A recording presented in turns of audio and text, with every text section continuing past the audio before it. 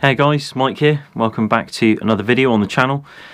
First video of 2020. I did intend to get out a lot sooner, but if you remember my last video, I was with Monts and we did some hiking, did some camping in the wilderness in a remote cabin. It was about -16 while we were hiking, and then at night it dropped below -20. The plastic components on the tripod just had enough really, and they just completely blew apart. So I've been waiting for a new tripod which arrived yesterday. So I'm back out filming today, which is nice actually, nice to bring the camera with me again. And I've just been doing a little bit of hiking today, a bit of exploring and driving around as well. And I brought my pack with me, and on top of the pack you can see that big monstrosity there. That's a new sleep system that I've acquired off of a friend of mine, which I'll go into a bit more detail later. But I was going to show you that sleep system in this video and how it goes together with my bivy bag and my sleep mat, just to give you an idea of what I'm going to be sleeping in the videos to come when I'm out doing solo camps over the winter. You might remember I did a kit video at the end of last autumn, and the kit hasn't changed. It's the same setup. The only thing that really changes is my clothes, the amount of food I carry on me, and my sleep system. And in this video we're going to go over my sleep system. So enough yammering, let's get into it. Inside the pack here, you can see I've just got my jacket. This is just for weighing fish, but we're going to use that to weigh the pack and the sleep bag later. This is a winter jacket that I've got. I showed this in the last video, which you'll find in the description.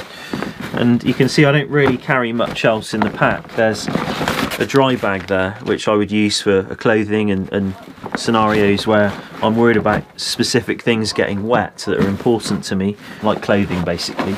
But in the bottom there, we've got my Dutch Army bivy bag with the Thermarest all-season sleep mat in, which goes down to extremely cold temps, and it's what I generally use all year round. I've shown it in previous videos and my setup, and hopefully if you've watched the channel you've seen me camping it in various temperatures, and it's something I really rate quite highly.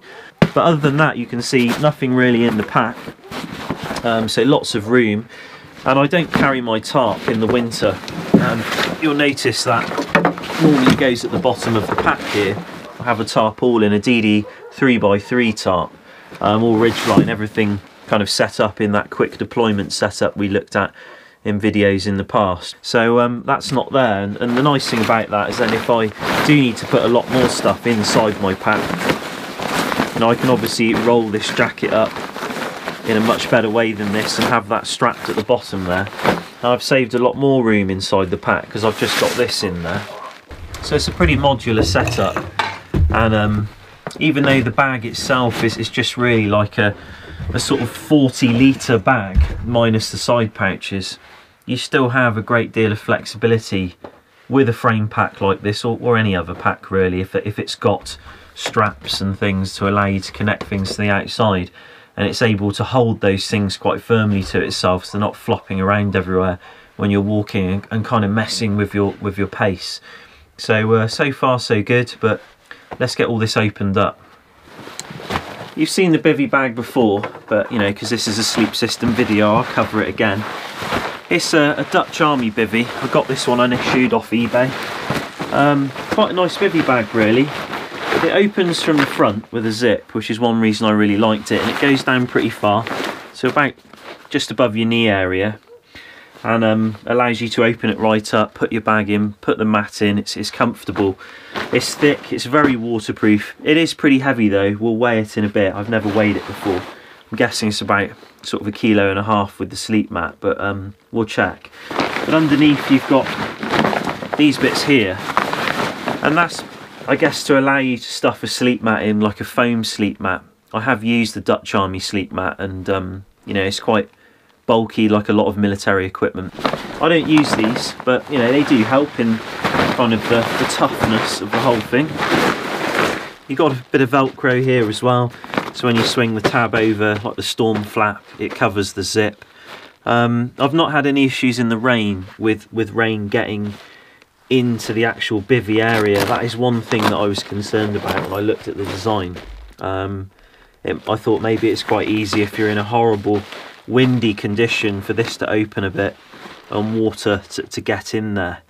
And I haven't had any issues, but I think it is a possibility, if I'm honest with you. But you've got the Thermarest Neo Air.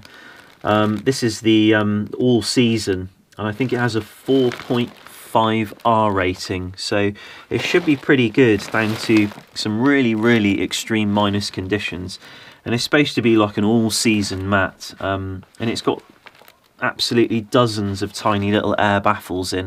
It only weighs 19 ounces, which is pretty impressive for something like this. As a foundation for a sleep system, it is almost a jack of all trades.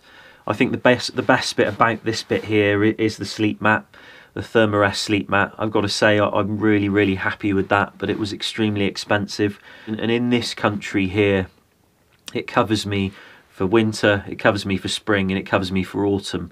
It does not cover me for summer. Back in the UK, it covered me all year round, and this is the way I like to roll. But back home, it's a bit different. Here, the bugs, the ants, the flies, the insects here in Sweden in the summertime are very different to what I experienced back in the UK. If you like ants, then this setup is great here in the summer. But I think something better to run with in the summer here in Sweden is a hammock with a big mozzie net all around it, and preferably even then a secondary net on the hammock itself. And that is the way to run with in the summer here, in my opinion. I think that's the best thing to do, and that's what I'll be doing this year. And I've got that gear set up now, and I'm going to be trying that out in the summer, so we'll see how that goes. But rest of the year, this setup's great. So let's get the bag anyway, and I'll open that up. So you can see the sleep bag's pretty bulky. It's a Dutch sleep system, a Dutch Modular Army Arctic sleep system, and it actually goes with this Bivy bag, so it zips down the middle as well, so the whole system can open up pretty easily. And that's, I was pretty lucky really to get hold of this. A friend of mine has actually given this to me as a gift, a guy up in real north of Sweden, up near Jokkmokk, and ex-military himself, and obviously Dutch, and didn't use this piece of equipment much at all. Just had it kind of lying around and didn't really want it, so he came down to visit me as a surprise visit and gave it to me as a gift. So I was really lucky to get hold of this, and Harold, if you're out there watching, thanks so much, mate, for giving this to me. It's really given me the opportunity to get out in this kind of winter here this year and do some camping, as last year I had real cabin fever. I couldn't do any camping apart from in my rooftop tent, which is not quite the same. It is synthetic, so it will dry really well, but as a result it's a lot bigger. Flush that up, and then we can chuck that down there like that. So a pretty good match for the Bivy bag, and the outer bag here has a zip all the way down to the foot area. Even in this temperature now we're in today, like -13, I'd probably use both bags. I wouldn't just use the outer bag. I'd probably find yourself to be a little bit cool for me, because I tend to feel the cold. You've got a zip at the bottom there, and you can obviously then access inside the bag. This is the inner bag that's in there at the moment, which connects to the outer bag. The zips seem really good quality. They're not YKK, but they've got some other kind of design on them, but they're pretty chunky. You obviously have some Velcro here for the storm flap, some toggles so you can tighten this hole and cinch it down. You can make it really small if need be, but obviously it's good to make sure either your nose or your mouth and the breath is coming out of here, and you're not sort of making all of this really damp. But at the end of the day, it's about staying warm really. But it's good to have a zip at the top and the bottom, just so you can open the whole bag and jump in. And if we open that up, you'll see this is like the inner bag, and you can see it actually connects with tabs to the outer bag, so it doesn't end up getting all sort of mixed up in there when you try to open it up. But unlike the outer bag, this one doesn't open out the middle, it opens at the side, and I guess the idea is to create like a layering baffle, so you don't just have all of your heat escaping out of the zip area and potentially a bit of draft coming in. But this is the summer bag, I guess. And the summer bag, again, I really like the design of it. You've got some poppers at the front there, and if we open those up, you can see you get a mozzie net. So it's kind of like a jungle bag in a way, but the mozzie net can come over the top there, and it actually zips So this small zip along the back there. So in the summer that should prove to be really valuable, but being this is Sweden and you have a extremely small fly called Sven, I probably said that incorrectly, but I think they won't be able to get through that, you know, because that looks like a really fine mesh, finer than any other mesh I've seen really on a bag. So that would be worth trying out, and that would be a painful night if it doesn't work. Does the bag stuff away easily? That's always an important factor, isn't it? Nothing worse than getting a setup, taking it out, and then you can never put it back the same ever again. Happens quite a lot. But even with such a monstrously fat bag, it seems to be going away okay.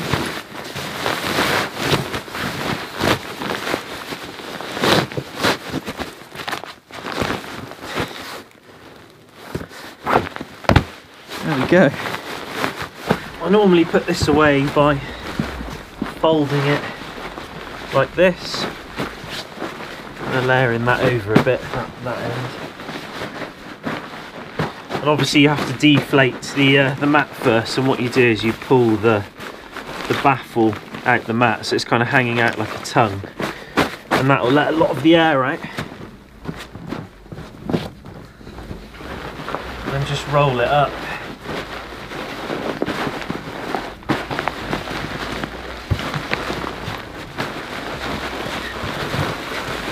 You can see there's even still some air in the bag, and I haven't even really done anything to it. But you can just pull that thing out there, close it off, and pop it back in. You can be pretty rough with that actually. Don't have to be too delicate with it in terms of the tongue on the bag, and yeah, it's good. Weight's always a big factor with equipment. I mean, I get ridiculed still on a daily basis for using the Elka. I'm always seeing comments and messages from people saying, what on earth is that horrendous pack? That must weigh a ton. But I think empty in the last video when we weighed it, it was 2 kilograms, which I think is pretty good. And basically without the sleep equipment in now, no food, no water by the way, so just tools like all the axes and all that kind of stuff. We're at 6.1 kilos, so it's not too bad. Said I'd weigh the bivy and the sleep mat, so what are we looking at? Exactly 2 kilograms, just under, but we'll call it 2 kilos. And obviously we did weigh this, so yeah, 2.5 kilos. So you know, all in all, that's not really a massively heavy setup in that respect. When we add water to that, that's obviously when you really start to see the weight increase. But we could add a lot of food to that. We could put more insulation in there, and that's a pretty manageable setup for someone with an average level of fitness to carry, to go out and do an overnighter or even multiple overnighters. So it's not really, in my opinion, what I think's a heavy setup.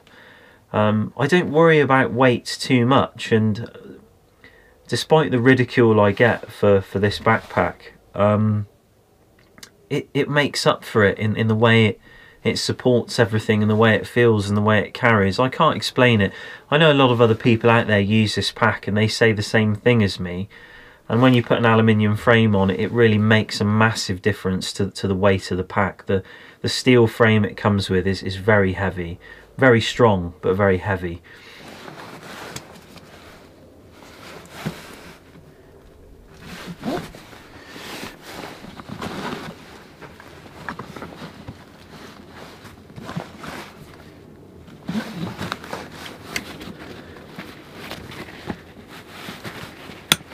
So that's the new sleep system and how it works with the pack, and obviously the existing Bivy and sleep mat, and I think it's quite a nice system really.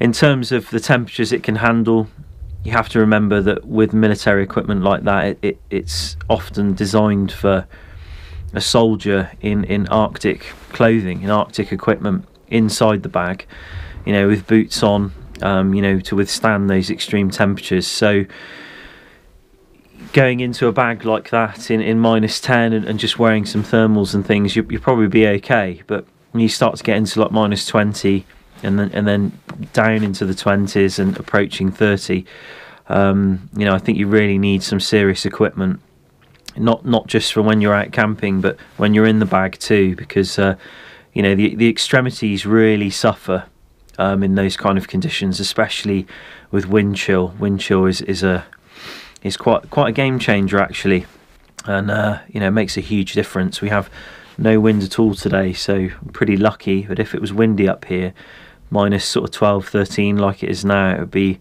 you know, my face here would start to go, you know, start to get really cold, and you know, you really want to get out of the wind. And you know, a bivy bag does help with that, of course, when you're sleeping on the ground. But I hope you enjoyed the video. I mean, I can't come into this video as like a reviewer and say I've been in that bag in this temperature and that temperature. As I say, I camped in it in the cabin with Monts. I did an overnight with a mate just before Christmas, and you know, it was about -2, so really mild, and I was really warm in the bag and shedding layers and stuff. Better to be too warm though than too cold. When you're testing something like that and it's supposed to do cold temperatures, you know, it's not a good sign if you were cold in -2 in that bag. But I'm looking forward to getting out next week, hopefully around -8 to 10, and not sure where I'm going to go.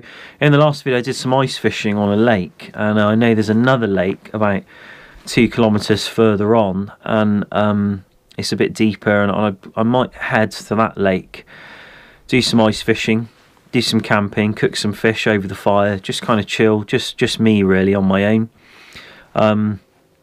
Monts is unable to come with me really on a lot of these trips now. He's just too cold. Even with the jacket we've bought him, he's still too cold.